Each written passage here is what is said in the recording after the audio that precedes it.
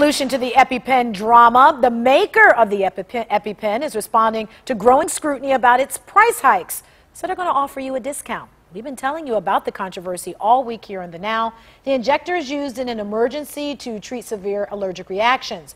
The cost for a 2-pack jumped from $100 in 2009 to $600 now. Today, Mylan Pharmaceuticals, which makes the EpiPen, announced it will offer savings cards worth $300 to people who are paying the complete cost themselves. It will also expand who's eligible for financial assistance and also create a way for people to cut costs by buying directly from the company.